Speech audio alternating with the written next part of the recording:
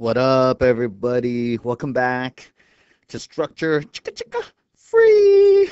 But today, what we're gonna do is gonna continue our little foray into influence lines and structural analysis, and specifically talk about the Muller-Breslau principle, and we'll focus our discussion today on statically determinate structures. And what we'll hope to do in this video is just help explain how to construct influence lines using Muller-Breslau principle. And this might be one of the concepts that even faculty have a hard time understanding, or just because you don't do it all the time, and whatever, it's a challenge. It's just something that you have to do. And if you're using a lot of like bridge design, or if you're doing that kind of stuff with a lot of moving loads, and this might be something that you deal with on a daily basis. But really, the Muller-Breslau principle, it's just, it's like the Mercedes-Benz of influence line approaches, if you will, right? It's a graphical technique, and the influence line for any action, essentially here, this is the statement. I got this from Golly and Neville, some old school structural analysis book, right, when I was a grad student. But here, the influence line for any action, reaction, the action can be a reaction, internal shear, or internal moment, whatever, right? In a structure is equal to the deflection curve when we remove the action and replace it with a corresponding unit displacement or rotation. It's like, what? What does that mean, right?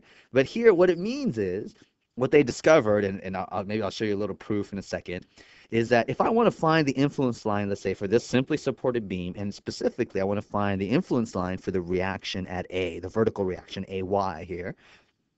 So I want to find the influence line for AY.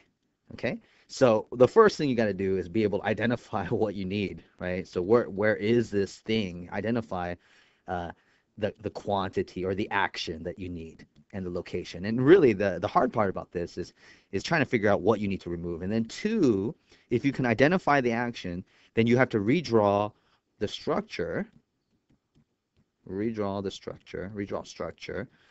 without the capacity for that action.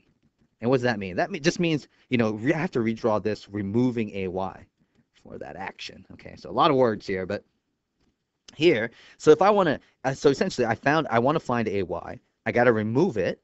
So, and I want to redraw the structure without any resistance in this at location A in the vertical direction. So let me see here.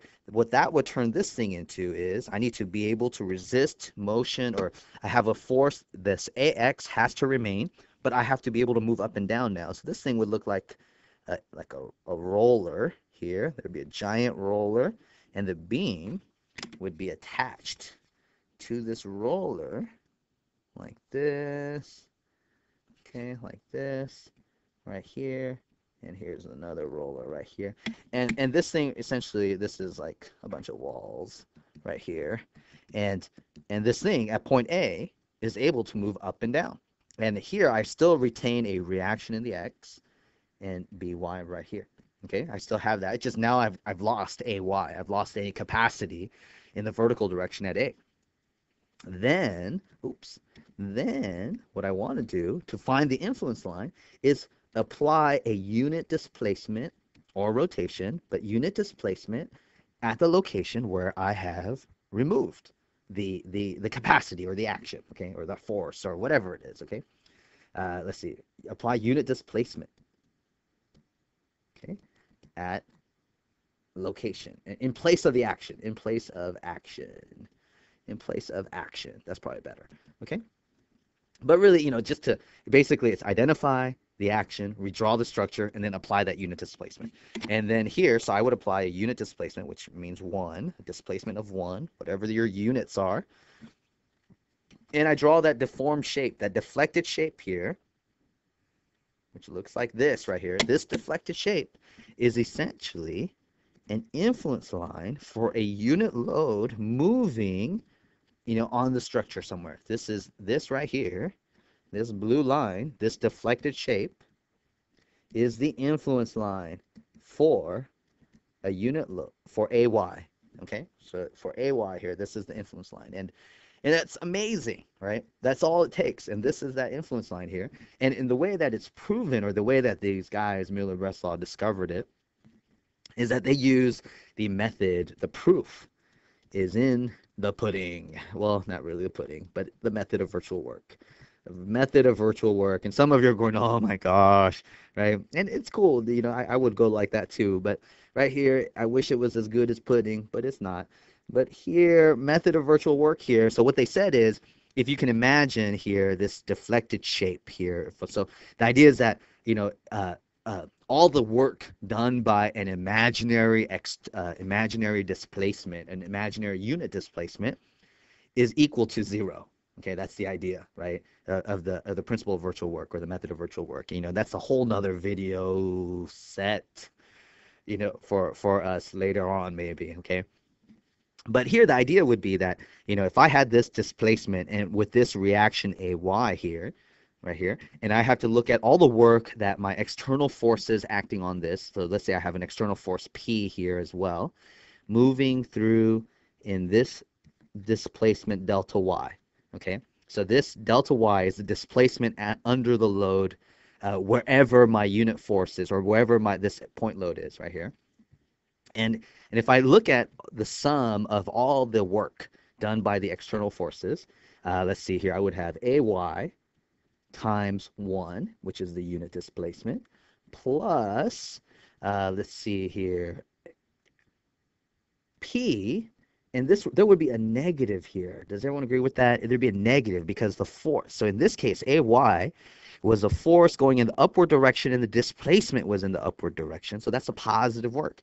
Whereas here, the force is pointing downwards, and the displacement is upward. So that would have been a negative. Then put a negative P times delta Y here.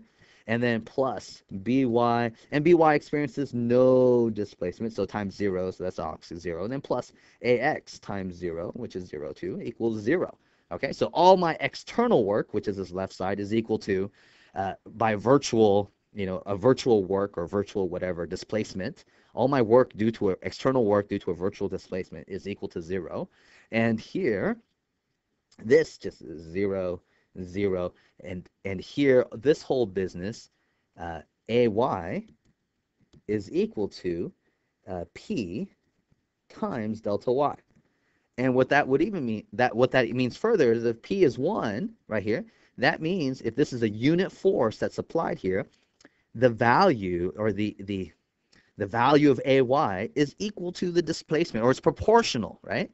And so here, when I have the unit force right here, the value of AY is equal to that virtual displacement, or that displacement that's going on right there. So that's essentially the proof. All right. So anyway, this is a different proof. This is a pretty simple proof, that just says that the